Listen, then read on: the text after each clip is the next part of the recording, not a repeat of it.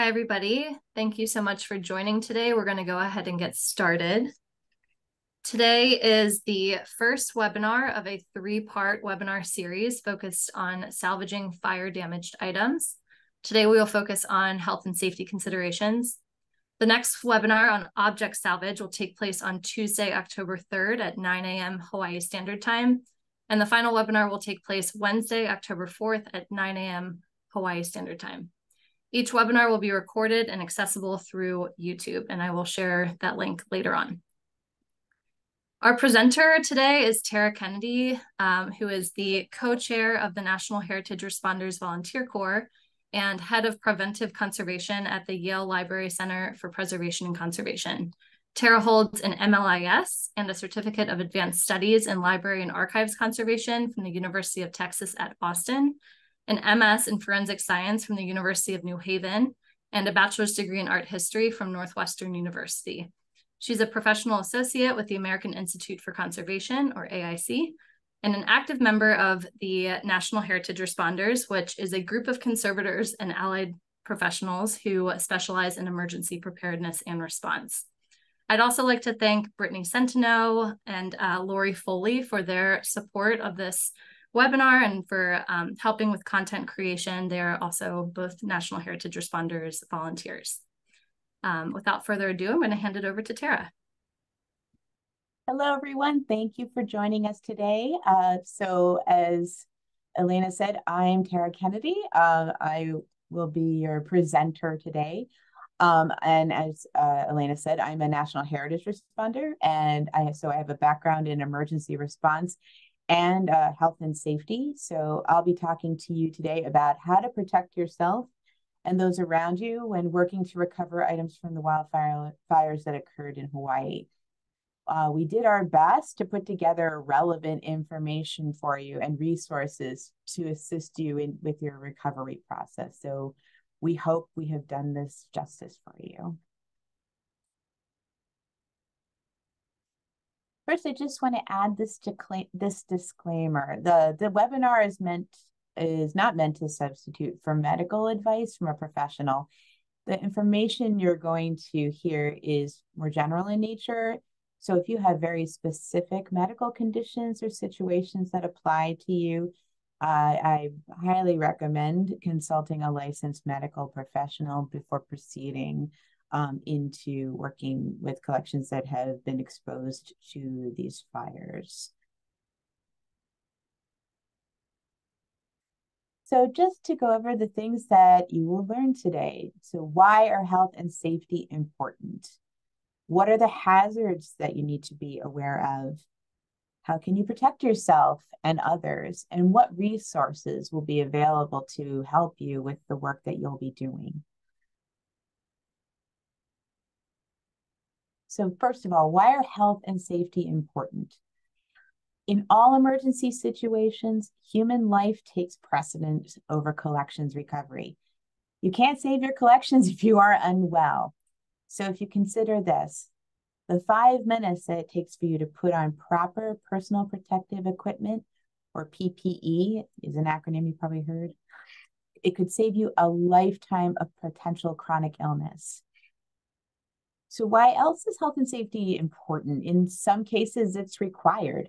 Occupational Safety and Health Administration, OSHA, has requirements for workers to wear PPE, especially when working in an emergency response situation, especially when the emergency response site is a federal, state, or local government entity. And lastly, health and safety are often the last thing people are thinking about when responding to an emergency. People are concerned about recovering collections, helping others, and they often forget about protecting themselves. So just like when the flight attendants always say, remember to put your mask on first before assisting others. So what hazards do you need to be aware of? It's important to understand the risk to your safety and health, even after the fire is out. The soot, the dirty water, other things left behind may contain contaminants that are harmful to you. So this is going to be the part that we'll talk about what some of those hazards are and why they are a problem. So what are fire, smoke, soot, and ash? Fire smoke is composed of gases and particles resulting from the burning of materials present during the fire. And that can include food, plastics, fabric, wood, and metals. Soot are the carbon-based deposits that did not complete combustion during the fire, and there's no heat component like there is with fire smoke. And then ash is a byproduct from the fire of materials that are incombustible, that were not able to be combusted. So fire smoke can contain soot and ash particles that are incredibly small, which in turn can cause serious respiratory problems.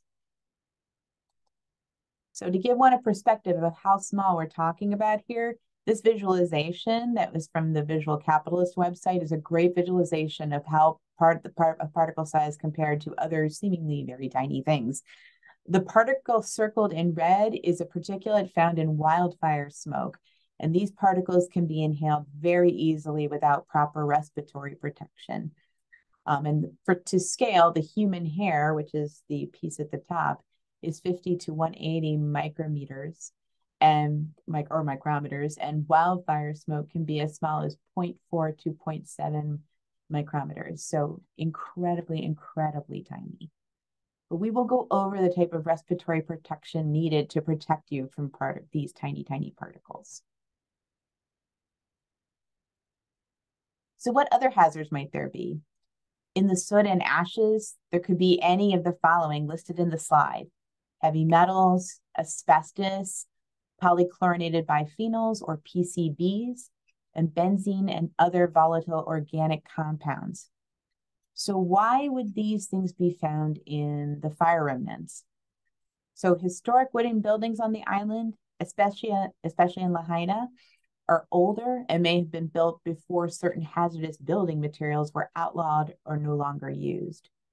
So some examples of that would be lead-based paint would have been used in the buildings built before the late 1970s.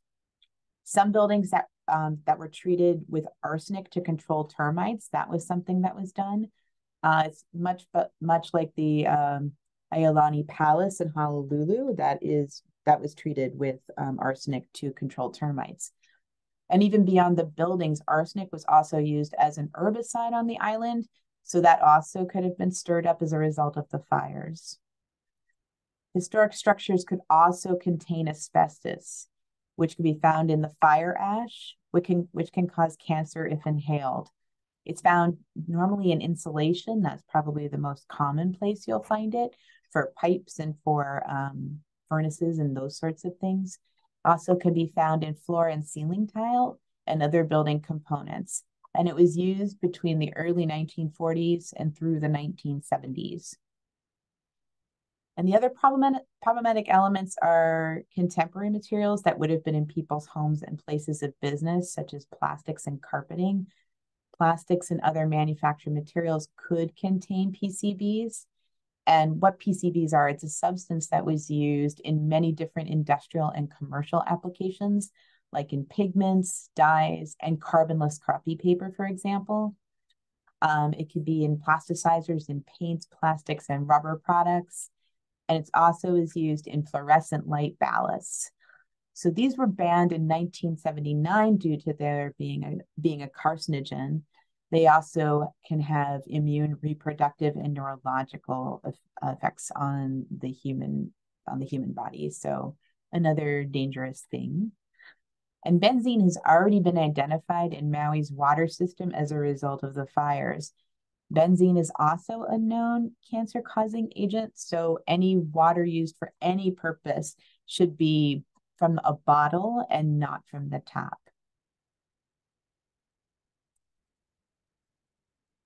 So I've already mentioned the hazards associated with water. Fires can contaminate water systems with chemicals or bacteria, especially if a fire causes water lines to lose pressure.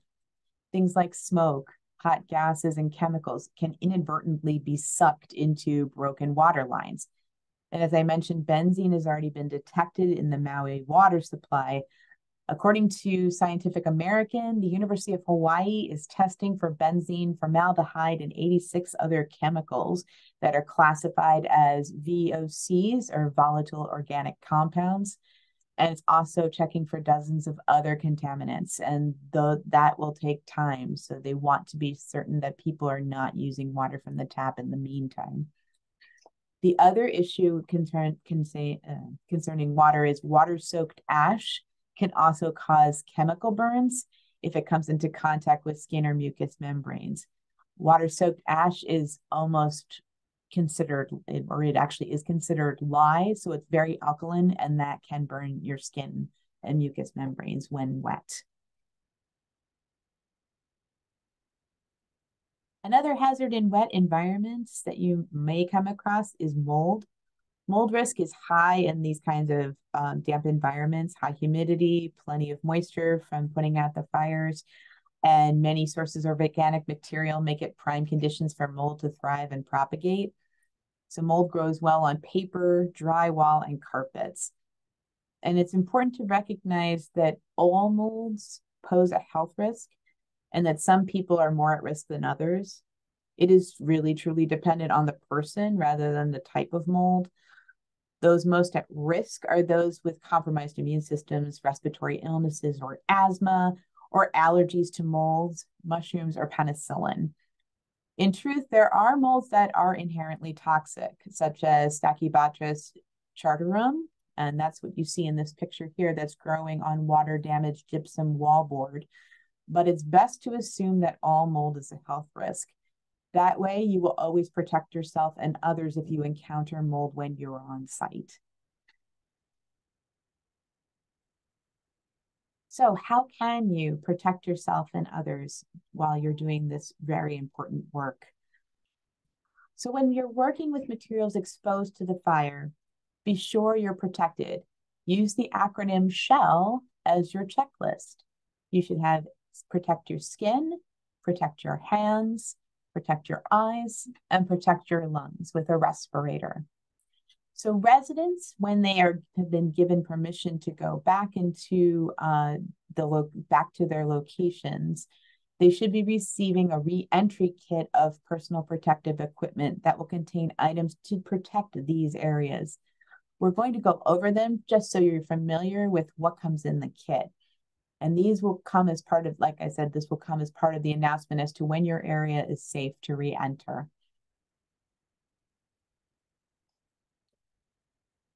So this is the type of personal protective equipment that we would recommend when going into working with any collections that were exposed to the fire, and also when you go back to the sites during re-entry.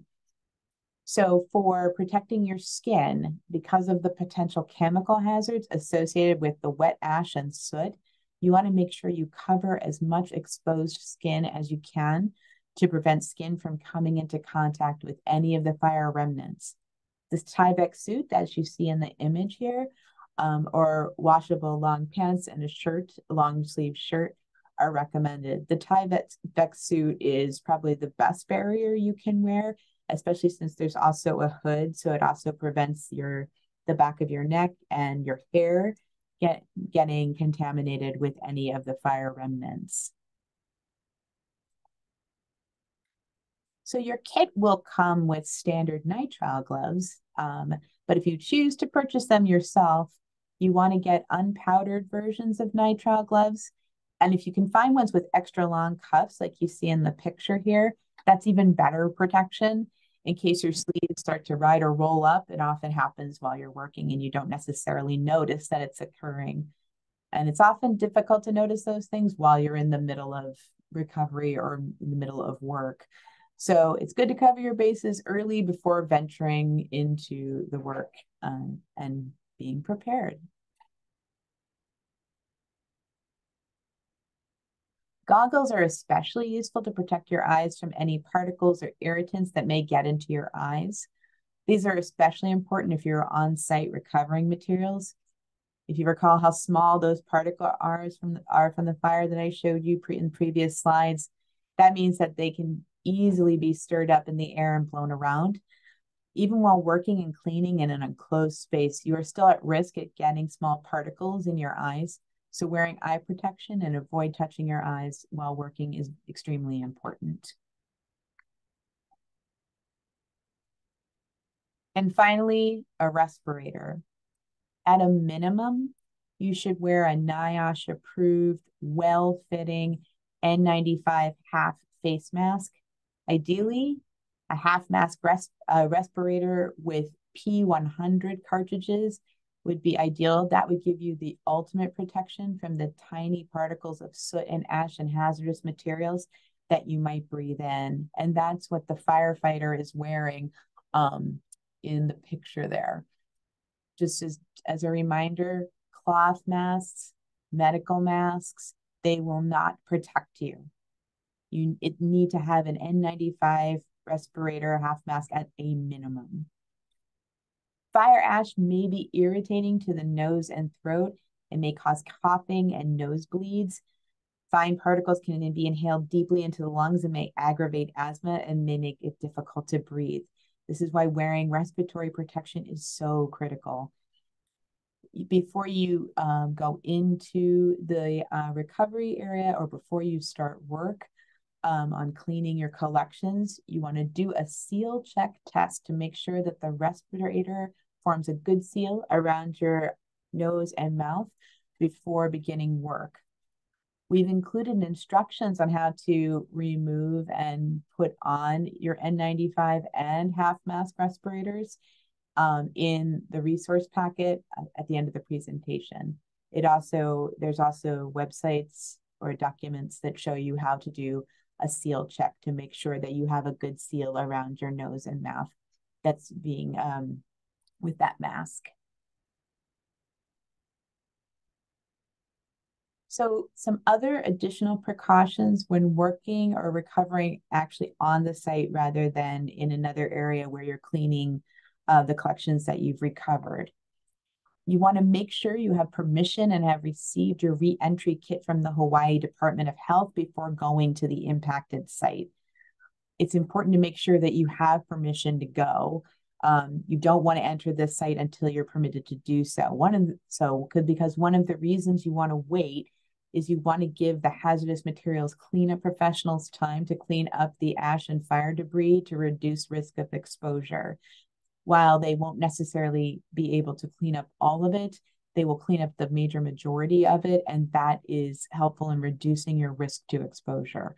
So, because limiting the amount is one way you reduce risk of exposure, but that doesn't mean you should not wear the PPE. You absolutely should. So children and pregnant people should not enter or help with recovery, and you will want to avoid bringing pets into the impacted area. Children tend to be very exploratory, and that may result in direct contact with contaminated materials. Pets in these areas also could be at risk for their health to be there, and they also could spread the materials from the contaminated areas into other areas. So you do not want to eat in the impacted area while you're working, and you do not want to eat or drink anything that has been exposed to the flames, smoke, soot, or water used to extinguish the fire. You want to bring an extra change of clothes and shoes. That way you can change into those clothes immediately after your visit. And then all the used PPE and clothing that you did have on can go into one of the trash bags. Your clothing should be washed, and you want to use cold water, and you want to wash it separately from other laundry.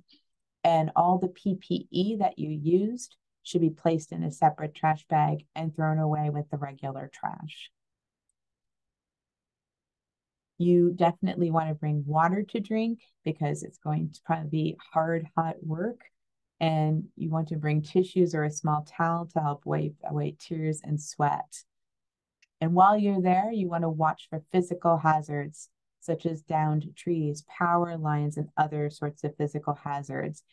If you have steel-toed or steel-shanked shoes, wear them. There's likely to be many nails, other sharp objects present. The steel toes and steel shanks in shoes will protect your feet from sharp or penetrating objects in the area. So beyond physical protection, what should you do to take care of your mental state while you're doing this difficult work? Remember, helping yourself is helping others. You can't pour from an empty cup. Make sure you limit your working hours to no longer than 12-hour shifts. Work in teams, employ the buddy system. You have two responders can partner together to support each other and monitor each other's stress, workload, and safety. Write in a journal. Talk to others about what your feelings and experiences. Practicing breathing and relaxation techniques can be helpful. Making sure you're eating well and getting adequate sleep. And knowing that it's okay to say no. You don't have to, and you shouldn't have to do everything. And one person can't do it all. You want to avoid or limit caffeine and alcohol because they do tend to dehydrate, especially alcohol. And taking breaks is not selfish, it's necessary. You should take 15 minutes for every hour of work that you're doing, even more if it's really heavy physical labor that you're doing. And you have to remember that the needs of survivors are not more important than your own needs and well-being. You have to make sure that you are taking care of yourself as well as others. And working all the time does not mean you will make your best contribution. You can make your best contributions by taking care of yourself and taking breaks and resting. And know that there are other people who can help with the response. And definitely stay hydrated. Responding to disasters can be both rewarding and stressful. Knowing that you have stress and coping with it as you respond will help you stay well, and this will allow you to keep helping those who are affected.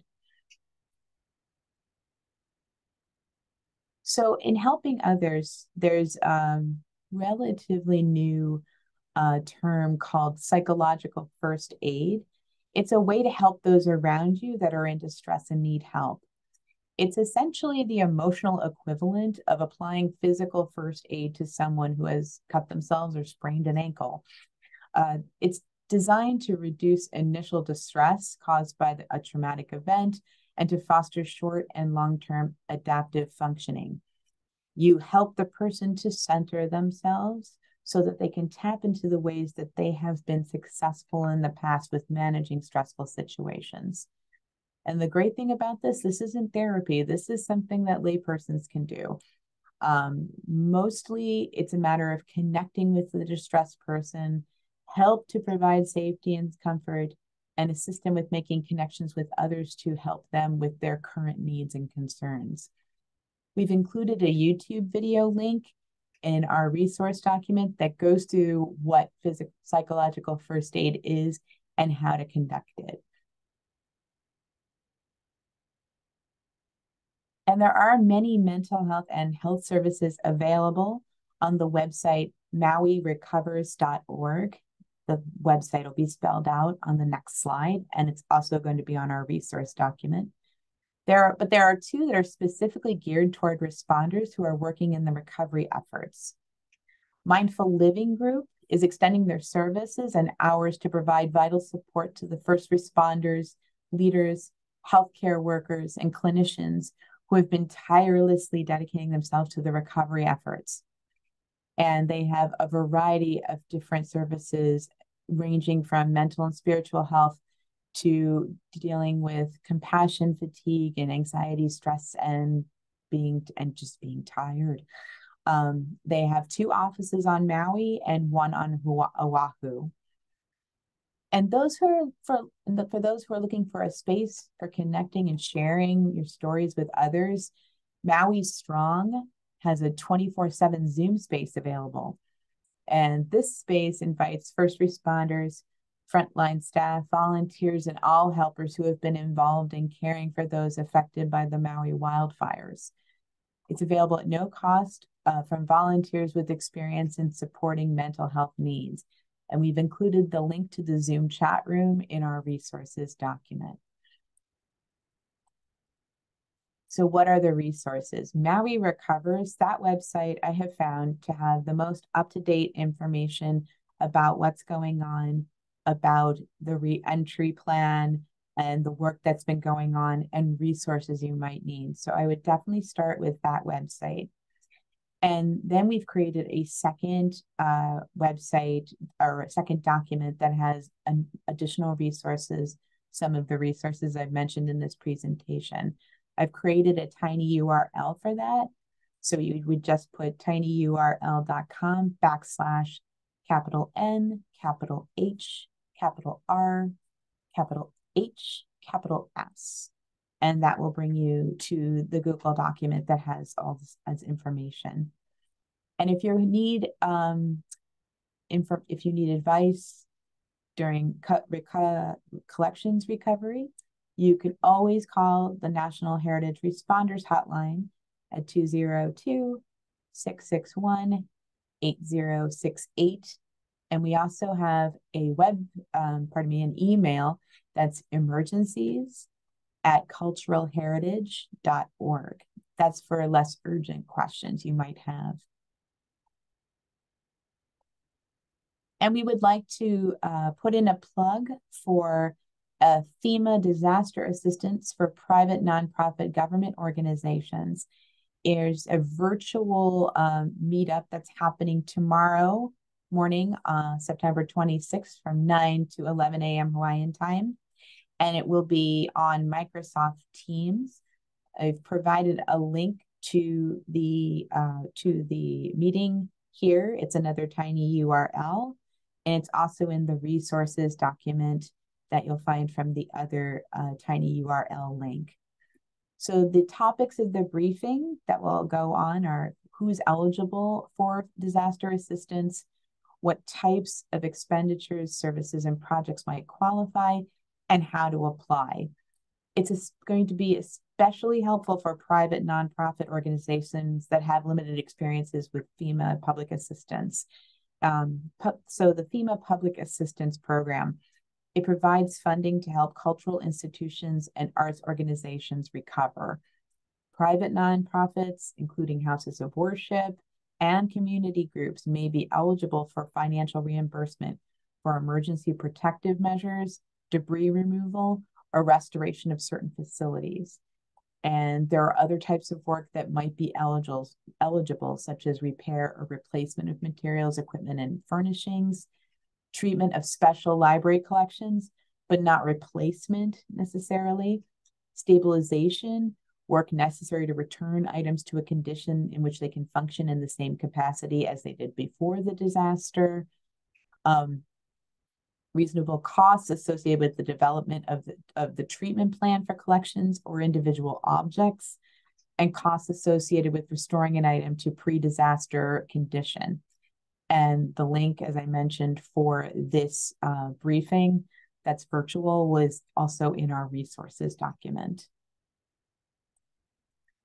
I'd like to thank Brittany Centeno for her assistance with putting this presentation together, and Lori Foley, who's the coordinator for the Heritage Emergency National Task Force, FEMA Office of Environmental Planning and Historic Preservation, for her feedback and guidance on putting this presentation together.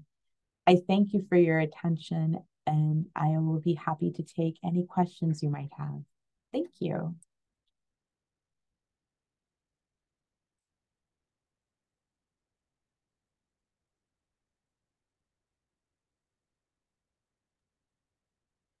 Tara, we have a question. What kind of footwear should be worn when re-entering? So in the re-entry kits, they give you shoe covers, which I don't think is so great because of some of the things that you're going to find that are sharp or could penetrate. Ideally, you should have boots with work boots with steel toes and steel shanks in them. That would offer the ultimate protection. Then a follow-up question to that. Shoes should be enclosed and tie-on? Yes. Thank you. If anybody else has questions, please enter them in the question and answer box.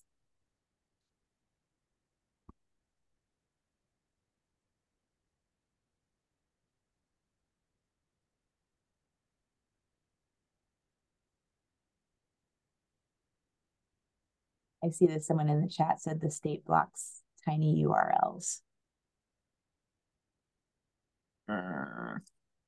Okay.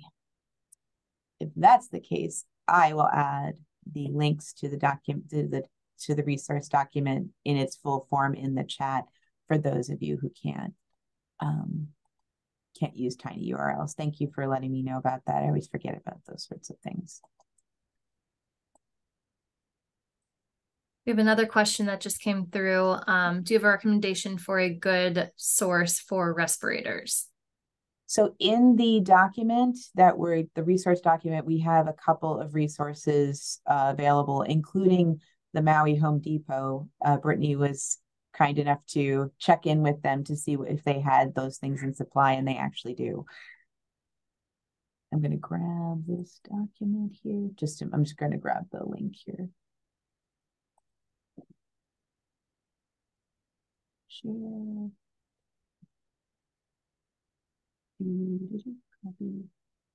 All right. Another question whenever you're ready.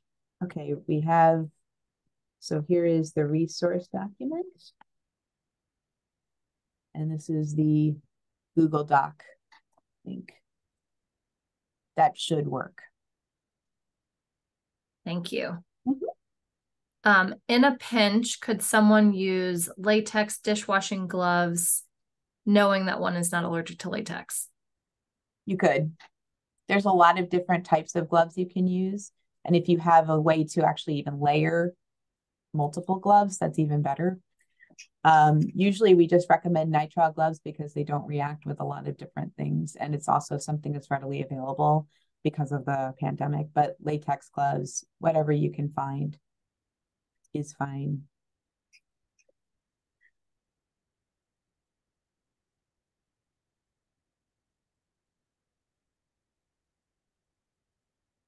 Thank you. We'll give it a couple more minutes to see if any more questions come in. In the meantime, for those of you that joined after our initial announcements, our next webinar is going to focus on salvaging objects, and it will be on Wednesday, October 3rd at 9 a.m. Hawaii Standard Time. And the final of our three-part webinar series will take place on Wednesday, October 4th at the same time at 9 a.m. Hawaii Standard Time.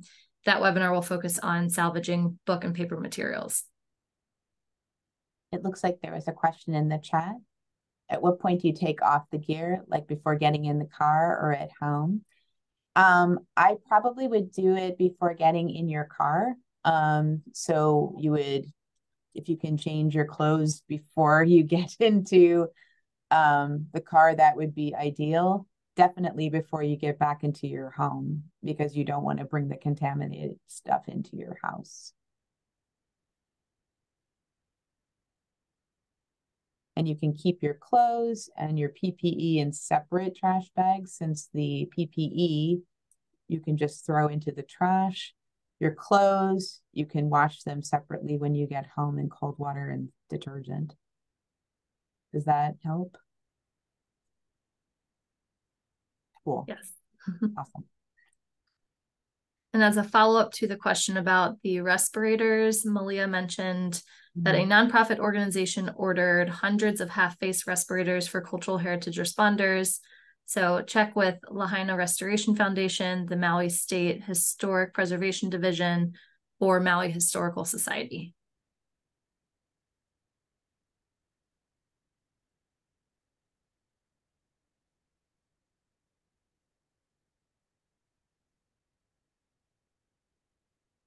Thank you, Malia, for providing all the information in the chat. That's been very helpful.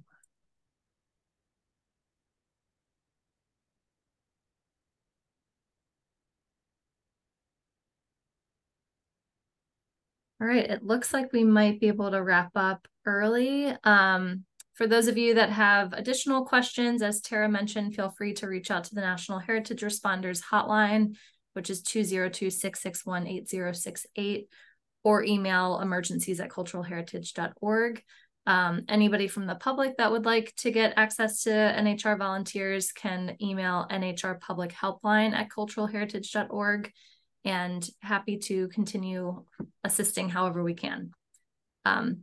I will stop the recording shortly, and then we will post the recording to YouTube, and that will be accessible for those who are not able to join us live today. It looks like somebody just asked about gloves. Oh, perfect. Yes. So, please hold. I will go get some gloves.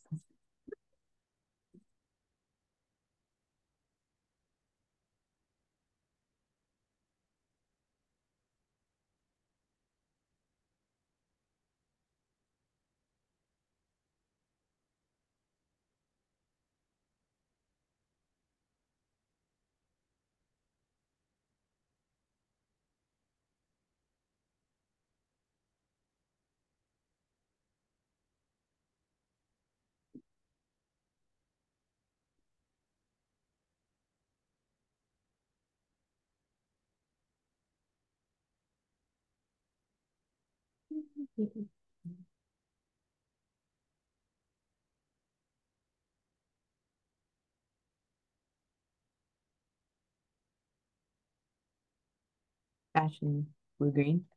So you can do this a couple of ways. Often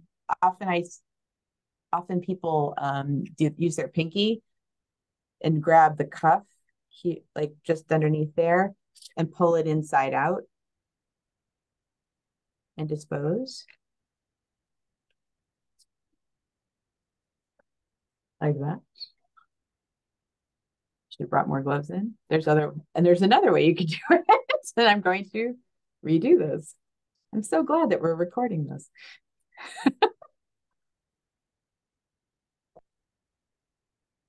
Okay, and now that's one way you can do it. And the other way, I've kind of grab in here, and I usually, or I'd still grab, but I kind of fold them in on each other. So basically you have the inside out packet and you just, yeah. So, ta-da. Magic trick. Thank you for demonstrating, and thank you for the question. Yes, that was a good question. Okay. All right. I got an applause. Well, thank you so much, Tara and Brittany and Lori Foley, who's not here, but I'm sure we'll watch the recording later. Thank you all so much for preparing this content, and thank you for our attendees and for anybody else watching this after the fact. Have a great rest of your day.